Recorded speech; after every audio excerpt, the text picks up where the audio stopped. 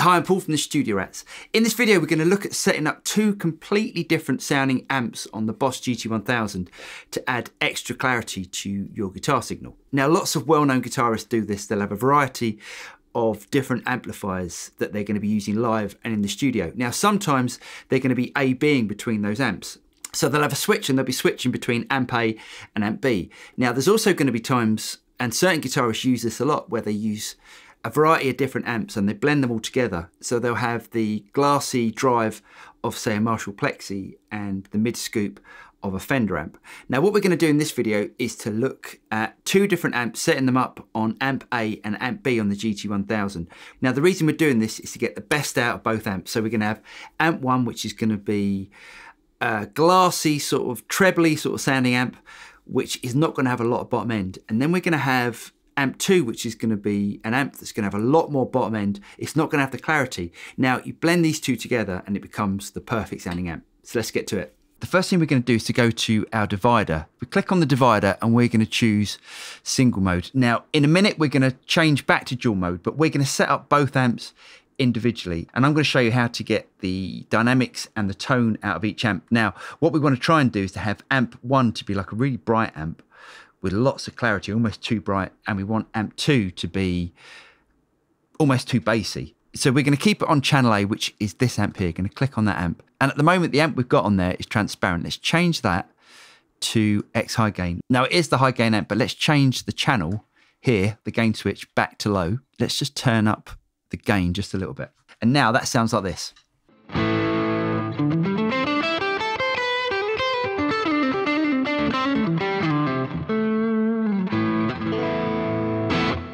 Next, let's turn the sag up just a little bit. I really think on the clean ramps, if you want it to sound more sort of natural, more sort of valve amp sort of style, turn the sag up just a little bit. I'm going to keep the resonance where it is, as I don't want to add any extra bottom end to this. As I said, this is going to be the more sort of high end amp. Right, let's keep the level and the bass where they are, but let's just bring the middle up just a little bit. And let's just give it just a tad more treble as well. Now, a lot of people get confused with treble and presence on an amplifier. I think you can sort of think of treble as your high mid frequencies and your presence as that real sort of top end glassy frequencies. So let's bring the presence up about halfway. And now that sounds like this.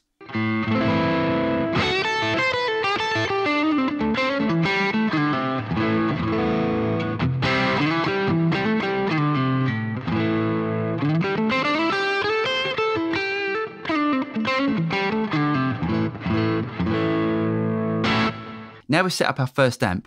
Let's click on the divider again and let's go to amp B and let's choose the X modded amp. Now, I really think the X amps in the GT-1000 are the ones to go for. I think they sound brilliant. Right, first of all, let's bring the gain back. Sounds like this. Now, this is the whole point of this exercise.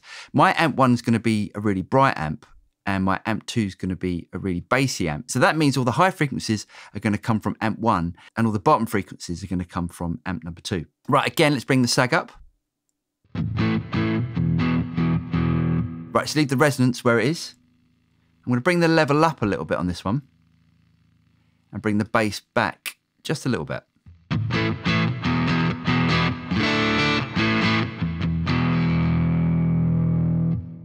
The middle is more or less right, but let's just give it a tiny little boost. Now, even these little boosts really make a difference, even just increasing it by 1 or 2.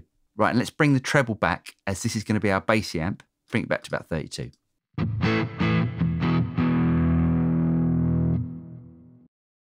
And let's bring the presence up a little bit.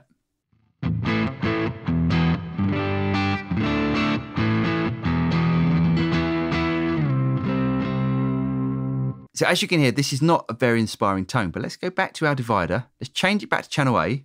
So we've got channel A that sounds like this. So a bit thin. Let's go to channel B. And that's a bit too fat. Right, now if I bring it into dual mode,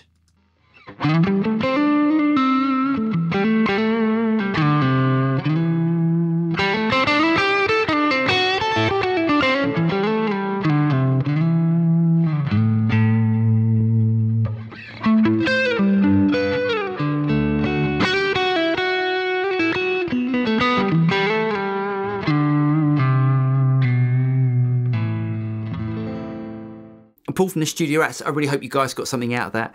If you did get something out of it, don't forget to like and subscribe and click on the bell button and you'll be notified of any future video that comes out from the Studio Rats. Now, I am going to be making this patch available for download. If you want to go to our website, which is thestudiorats.net, and go to the downloads page, you can download it from there.